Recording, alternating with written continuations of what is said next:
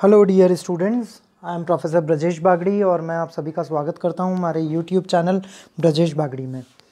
So dear students, आज हम discuss करने वाले हैं class 10th arithmetic progression chapter 5 from NCERT and this is part 4 of arithmetic progression.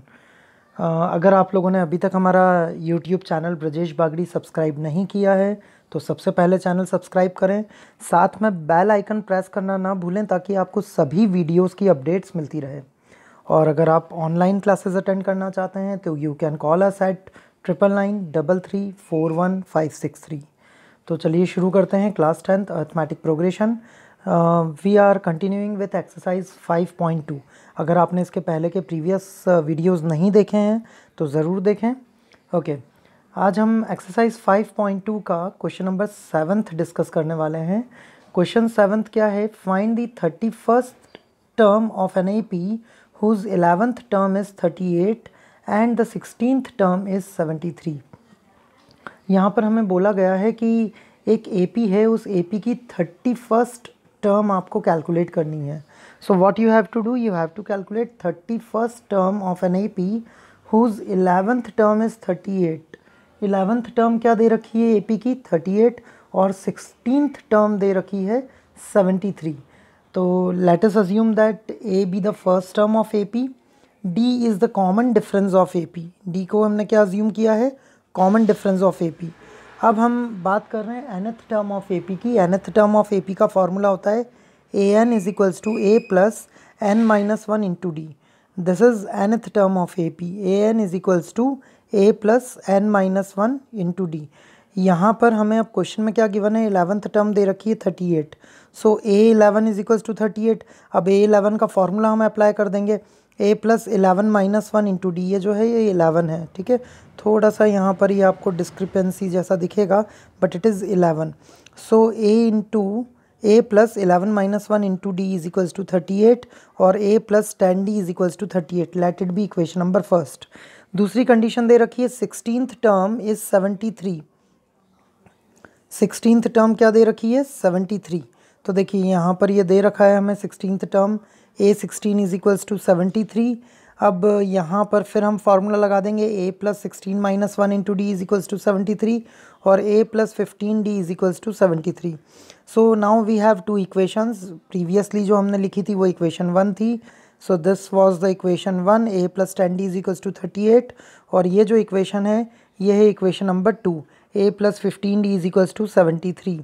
So now subtracting equation 1 and 2, तो ये equation 2 लिखी हमने, a plus 15d is equals to 73, और फिर दूसरी equation a plus 10d is equals to 38। दोनों equations को subtract किया, सब्ट्रैक्ट करने के बाद 5d इज इक्वल्स टू 35 मिला। इस इक्वेशन को सॉल्व करके हमने d कैलकुलेट किया और d की वैल्यू आ गई है 7। अब जब d आ गया है तो अब हमने ये d की वैल्यू को इक्वेशन 1 में पुट कर दिया। इक्वेशन 1 थी हमारी a plus 10d is equals to 38। यहाँ पर d की जगह हमने 7 रखा। सो a plus 10 into 7 is equals to 38। और फाइनली इस एक्सप्रेशन को सॉल्व करने पर हमें a मिल गया, a की वैल्यू मिल गई 32 माइनस 32, ठीक है। a और d मिलने के बाद फाइनली इस क्वेश्चन में हमसे 31st टर्म ऑफ AP पूछी गई थी, तो a 31st का फॉर्मूला हम अप्लाई कर देंगे, वही nth term a plus n minus 1 into D. So a plus 31 minus 1 into D. यहाँ पर हमने वैल्यूज़ रख दी, a की जगह माइनस 32 पुट किया, 31 माइनस 1, 31 माइनस 1 इज़ 30, और d की जगह रख दिया है 7। सो माइनस 32 प्लस 210, और आंसर आ गया 178। Clear? Now we will discuss question number 8। Question 8 में क्या दे रखा है? N AP consist of 50 terms. एक AP है जिसमें कितनी टर्म्स है? Total number of terms 50, of which third term is 12। Third term उस AP की क्या दे रखी है? 12 दे रखी है। एंड लास्ट टर्म इज़ 106, और लास्ट टर्म यानी कि 50वीं टर्म 50th टर्म दे रखी है 106। So find the 29th term. ये तो लास्ट क्वेश्चन जैसा ही है। यहाँ पर थर्ड टर्म दे रखी है और A50th टर्म दे रखी है, और आपसे 29th टर्म पूछी है। तो nth टर्म ऑफ AP का फॉर्मूला पता है हमें क्या होता है? a plus n minus 1 into D. यहाँ पर nth टर्म n की जगह अब हमने सबसे पहले 3 रख दिया third term, so a3 is equals to a plus 3 minus 1 into D, और थर्ड टर्म दे रखी है 12 इज इक्वल्स टू 12। तो इक्वेशन बन गई a plus 2d is equals to 12।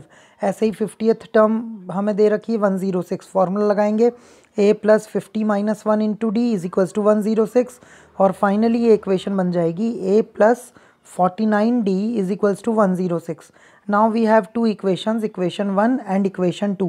So we will going to subtract these two equations, subtracting equation 1 from 2. ये second equation थी, हमने लिख ली a plus 49d is equals to 106.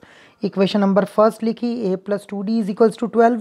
दोनों इक्वेशंस को हमने माइनस किया तो a से a कैंसिल हो गया, 49 में से 2 गया 47d, 106 में से 12 माइनस किया 94, सो d इज इक्वल्स टू 94/47 और d की वैल्यू आ गई 2। ठीक है, d मिल गया है। अब हम फाइनली यहाँ पर फाइंड करेंगे a की वैल्यू। देखिए यहाँ पर आप डायरेक्टली किसी भी एक इक्वेशन में वैल्यू पुट कर देंगे तो आपको a की वैल्यू, जैसे सपोज कीजिए इक्वेशन 1 में आपने d की जगह 2 रख दिया है, यहाँ d की जगह 2 रख दें, a plus 2d is equals to 12, तो a आपको मिल जाएगा 8। मैंने डायरेक्टली लिख दिया है, a आप खुद सॉल्व कर लें। ठीक है, अब a 29th हम सॉल्व कर रहे हैं, 29th टर्म। अगेन हम फार्मूला अप्लाई करेंगे a plus 29 minus 1 into D, so 8 plus 28 into 2 हो जाएगा ये। इसको सॉल्व करेंगे तो final answer would be 64। Okay, now we will going to discuss question number 10th of exercise 5.2। The 17th term of an AP exceeds its 10th term by 7। क्या बोला जा रहा है, किसी AP की जो 17th टर्म है वो उसी AP की 10th टर्म से 7 ज़्यादा है। AP की 17th टर्म 10th टर्म से 7 ज़्यादा है। So find the common difference. तो बताइए कॉमन डिफरेंस क्या होगा। सो A17 is equals to A10 plus 7, ये दे रखा है कंडीशन। ठीक है, अगर आप ध्यान देंगे तो ये कंडीशन आपको गिवन है। क्या कंडीशन दे रखी है कि A17 is equals to A10 plus 7। अब यहाँ पर A10 को आपने LHS में ट्रांसपोज कर दिया, सो A17 minus A10 is equals to 7। Okay, और A17 की वैल्यू रख दी a plus 16d minus a plus 9d is equals to 7, और फाइनली इसको हमने सिंप्लीफाई करा तो हमें मिल जाएगा 7d इज इक्वल्स टू 7 और d का आंसर आ जाएगा 7।